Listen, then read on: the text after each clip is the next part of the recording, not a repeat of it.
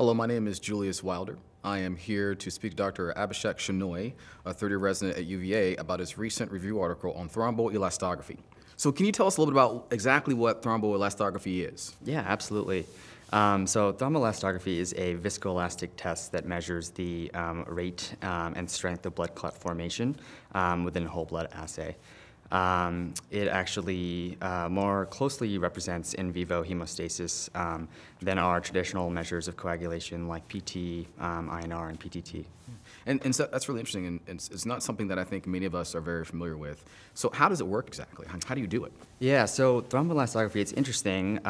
So it's actually a machine, but essentially you take a small blood sample, about 0.36 milliliters of blood, place it in a cup, and a cup slowly rotates within the machine. You place a wire sensor within the blood sample, and as the cup rotates, a blood clot actually starts to form between the cup and the wire sensor. Very interesting. And so when you think about this technology, where is it used in terms of application right now in hepatology? So within the field of hepatology, it's used prior to invasive procedures in cirrhosis.